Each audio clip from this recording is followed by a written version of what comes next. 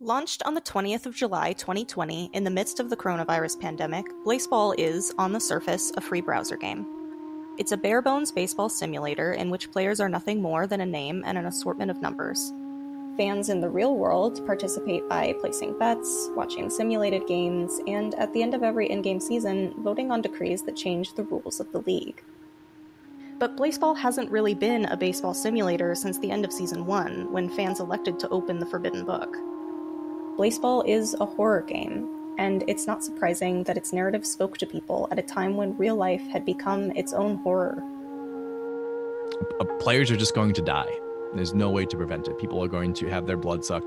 They're going to have allergic reactions to peanuts that absolutely demolish their ability to play the sport that they were meant to play. In a world where we are right now, even before the pandemic, the world is the odds are stacked against you. But also with horror, there's ability to band together. The game band, the developers of Blaseball, have been nominated for numerous awards, including the Nebula Award for Best Game Writing. And the game itself continues to expand as new absurd mechanics and even teams are added to the league. But for me and many other fans, what makes Blaseball Blaseball isn't something that exists within the sim itself. While the pandemic limited opportunities for safe in-person connection, Blaseball quickly developed a passionate online community, one that would use its creativity to transform the game it loved into something bigger.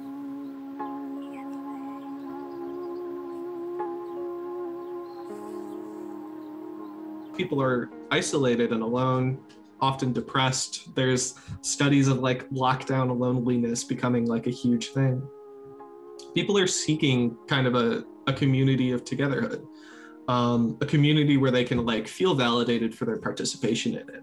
And what better way to do that than to make a game where participating in the community is immediately validated by putting all the unlimited tacos into peanuts. I think that as context providers, the game band is doing this amazing thing where it's transforming its community and participation into the community as a mechanic of the game.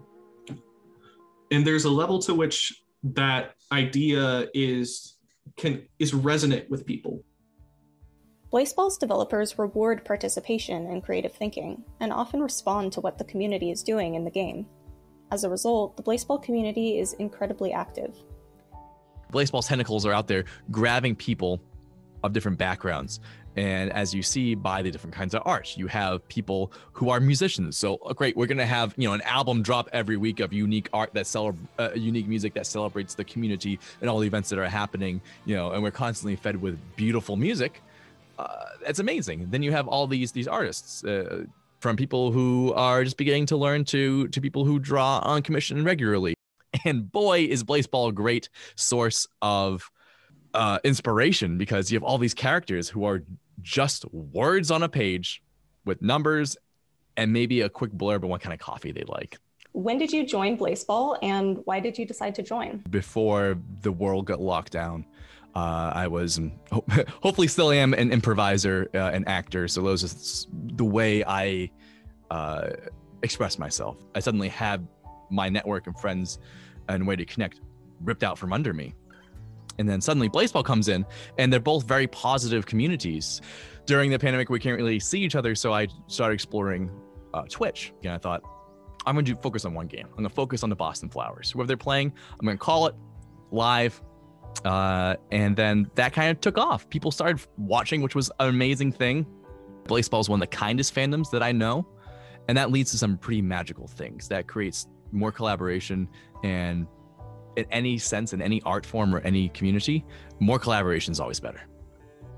The level of creativity that's there in the community is infused deep in its bones. You contribute something into the community, and then the community takes so much of it and transforms it into a life of its own. How did Blaseball Cares first come about as a project? Blaseball Cares started as a group chat, as many things in the Blaseball community do. We all got together and we were like, okay, let's take my logo, let's take your branding, and let's put it on a Shopify website and then sell it and donate all the proceeds to charity. And then some people started asking us if they could put their designs on t-shirts. And then we did that. And all of a sudden we had to start a Discord server. And then all of a sudden there were hundreds of people in the Discord server.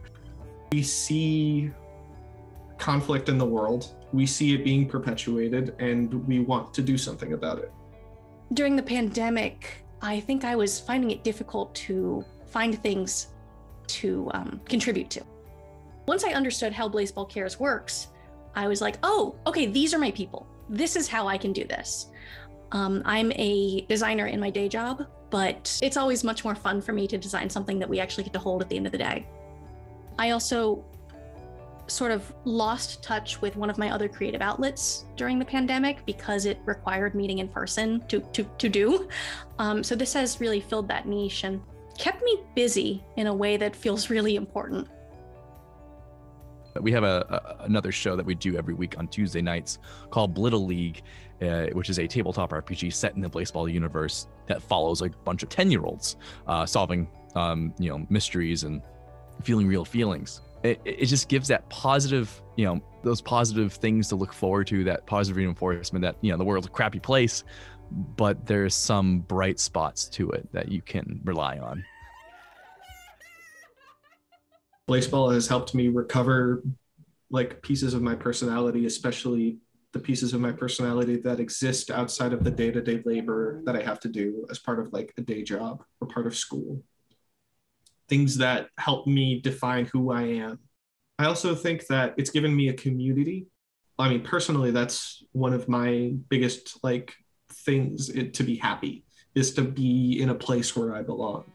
And so I'm in Blaseball Cares. I'm with my friends, the Pandemonium Artists. I'm with my friends, the Moist Talkers. Probably the lesson I would take away from all of this, especially from Blaseball Cares, is that if you want to make something truly incredible, you need a community. There is no right or wrong way to Blaseball, and every part of the community that I've found has been pretty welcoming. Like this is just who we are. We are kind of weird, very compassionate, and endlessly creative. For people who are interested in getting involved with the community, do you have any advice that you would give them? Yeah, totally. Make something and see where it leads you. The community will love what you put in as long as you're showing your love for Blaseball at the same time. If you want to be a part of the community, you are part of it. People are always been so encouraging, and I tell them, the viewers and the people in the chat regularly, that that's why I do it, because it's the people enjoying it. I don't know how long Blaseball will go. I don't know how long Blaseball Cares will go, but it is a truly amazing thing to see.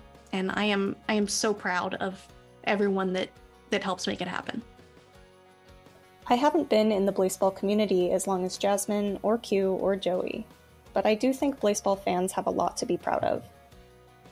As we near the end of the COVID-19 pandemic, I'm hopeful that Blaseball will continue to drive creativity and provide a supportive community for those who need it. There have never been more ways to participate in this cultural event we call Blaseball, and I'm so excited to see what the community creates next.